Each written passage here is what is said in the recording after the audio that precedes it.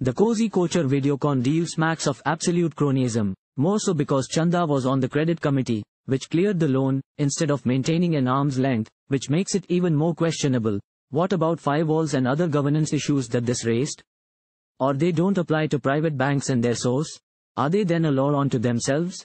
Shouldn't she have recused herself, like judges do these days? Isn't there a clear conflict of interest?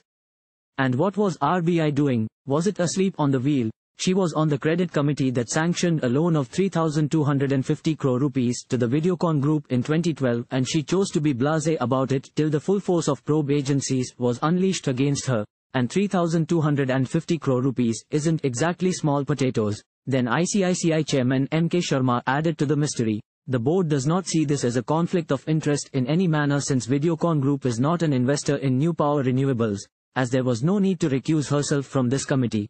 This committee had many independent directors and the committee was not chaired by her. We have satisfactorily replied to the questions of all the regulators, which is an ongoing process within a regulated entity like a bank, and the regulators and the other government departments. However, this is privileged information between the regulators and the bank, and it would be totally inappropriate for me to go public with them.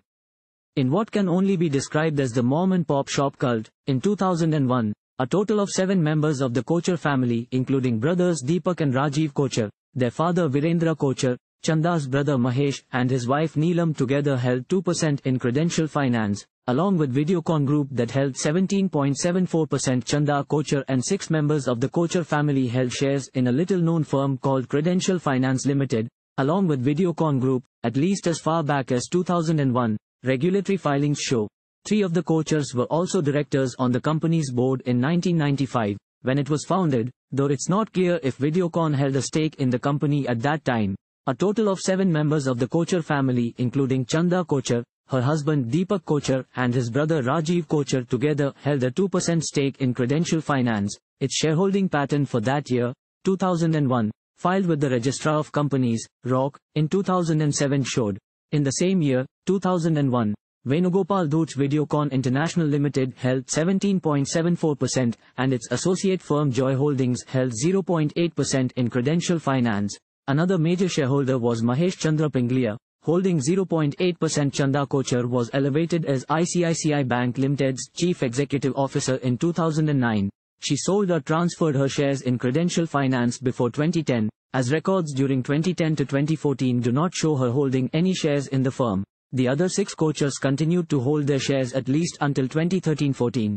The company has no clear promoter, as all its 90 shareholders hold less than 5% in the company.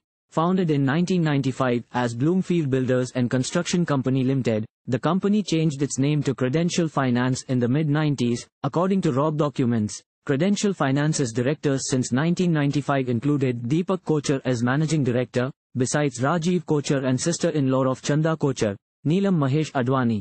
While all this much was being raked, Chanda Kochhar behaved as if nothing had happened. ICICI tried to paper over the obvious cracks which had begun to resemble fault lines. Did this amount to Pontius Pilate, was the 5th prefect of the Roman province of Judea, serving under Emperor Tiberius from AD 26 to 36. He is best known today for the trial and crucifixion of Jesus, washing his hands of the grievous crime. In January 2009, just after buying a stake in New Power, Dhoot transferred his shares to Deepak Kochhar for 2.5 lakh rupees and resigned as director. But the association with the Dhoot family did not end there. In March 2010, New Power got a loan of 64 crore rupees by a company named Supreme Energy, entirely owned by Mr. Dhoot. At the end of the same month, Supreme Energy became a 94.99% shareholder in New Power. The remaining shares were held by Mr. Kochhar.